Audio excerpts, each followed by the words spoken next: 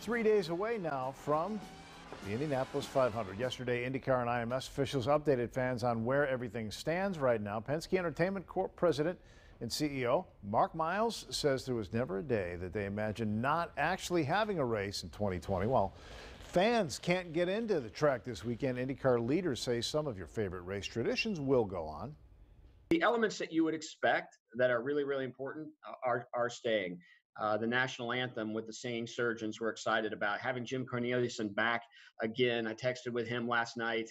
He is so excited about the way he can interact with our fans. And track leaders expect fans to celebrate Sunday outside the track. They're asking everybody, if they're doing that, to wear a mask and spread out from one another.